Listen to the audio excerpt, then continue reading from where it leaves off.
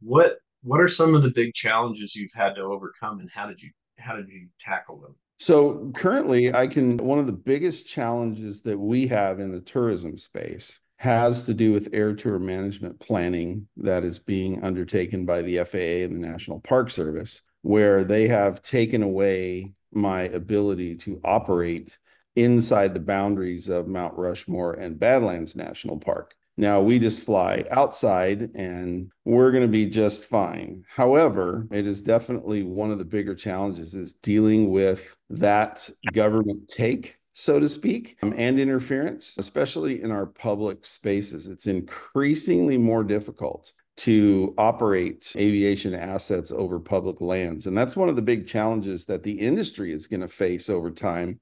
And certainly they face this in larger cities across the country with noise complaints. And it all does boil down to sound and the unwanted sound in some of those natural landscapes. And it's a tough challenge to deal with. We reacted to it simply by filing lawsuits. That's not really the best way to react to anything, but we are challenging the government on it, and it doesn't mean that we're going to be successful either, because it's just our right to ask the questions, and that's one of the great things about this country is there is a recourse for these kind of things. So, and then the second way, of course, is we just had to innovate quickly and change up some of our product offerings to stay relevant in the space without that park access.